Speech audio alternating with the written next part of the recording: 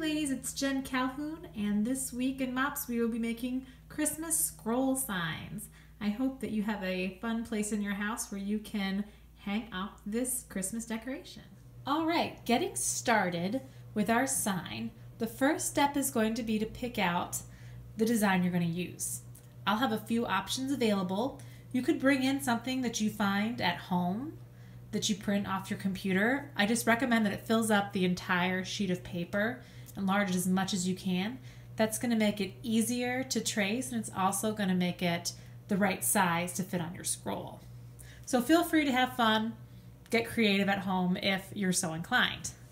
What we're going to do is turn it over and rub the back with chalk. Now, you really need a lot of chalk dust on the back to make this easy to trace onto your scroll.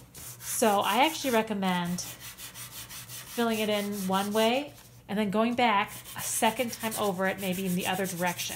That's just going to make sure that you have plenty of chalk on the back of your sign. The next step is going to be to secure your scroll to your table. Now, you want to make sure there is a protective layer underneath your scroll to protect the table. That might be a tablecloth, newspaper, whatever we have provided to you. But we want to make sure that we are protecting those tables. We're going to secure it with some masking tape. We have some at all the tables. This is just going to help that your scroll doesn't roll up on you while you're working on it. Now, be careful how you place it because you don't want to rip your scroll later when you're removing the tape. So I try to use as little tape as possible on the actual scroll. But this will definitely help you to keep the scroll out of the way while you're working on it. Then you're going to do your best to center your sign on your scroll. You could use a ruler if you're a little bit unsure of how far to place it, but you can probably eyeball it. In this case, it's not going to be as obvious as the last cracked. And then use a little bit of tape again, being careful to only put a little bit on the scroll itself, just enough to keep it in place and not damage the paper when you pull it off later. All right, once you have everything secured, we're going to start tracing your sign. So you're going to have a pen at your table, and you want to trace just the outline of all the letters. You need to push a little bit hard just to make sure that it is getting the chalk to transfer onto your scroll. It wouldn't be a bad idea to get started, take a slight peek to make sure that everything is showing up underneath before you finish, but you don't want to do that too many times because you may end up accidentally moving your paper and then things won't line up quite right anymore. So do your best, take your time, and go around the edges. If you go off course, off the letters, I would just say go right back on them again. You'll be able to see when you go in to fill it in on the scroll where you made that mistake, and you won't be able to just fill in the right lines and brush off the chalk at that point. So this does take a little bit of time and a little bit of patience. Do your best to stay in the lines, and the more time you take, the easier the next step is going to be. All right, I'm moving my camera off for a second to make sure you can see how this should look when you're done. Now you can see with this pink ink that I have traced around all of the letters, and then when I take it off, I can see all of the letters really clearly on the scroll underneath.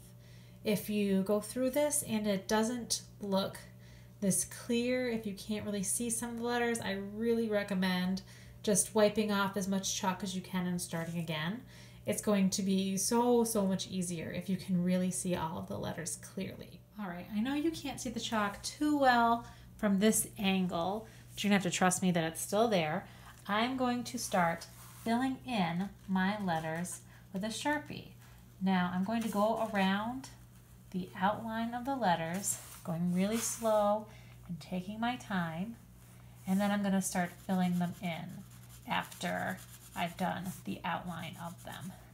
If you make a little mistake, just try to go over the lines again. Do your best, take your time now. You might notice I'm starting from the right side and moving to the left. I'm right-handed and I think it might help not brush off as much chalk as I work across the page. But this is going to take a while. You can kind of chat with your friends at your table while you're doing this. Hopefully that won't be too distracting. But take your time, fill in the letters. It might not look that great when you first get started, when you're first just outlining the letters. But as you complete the words, you'll see that it's starting to look more and more like the original print. All right, so this is how it looks once I got all the words filled in with a Sharpie. Then you're going to very carefully pull up the tape without ripping the scroll, which I have done. And we're going to secure these rolls with a little bit of hot glue. You put a little bit on each side and then push it down with your fingers. Give it a second to stick. And that's all you need to do, and you'll do it on the top as well. Make sure you get all your tape up. I have already done the top half of this. And then once you have your scroll secured, the last step is to get your twine and fish it down the top of your scroll. So I cut pretty long strands of twine. So feel free, if I would start with a pretty generous loop, and then you can always shorten it when you get home and you see where you're going to hang it. But tie it in a knot and it will be ready to hang. So see, here is the sign on my wall. Now you might notice that it's not laying quite flat, so try a little bit of tape. Stick a little tape down there to get it to lie flat, or you could use a little bit of sticky tack they use in schools. If you'd like to, you could add a little bit of garland to the top like that to kind of fancy it up a little bit. But there you have it. That is our Christmas scroll sign.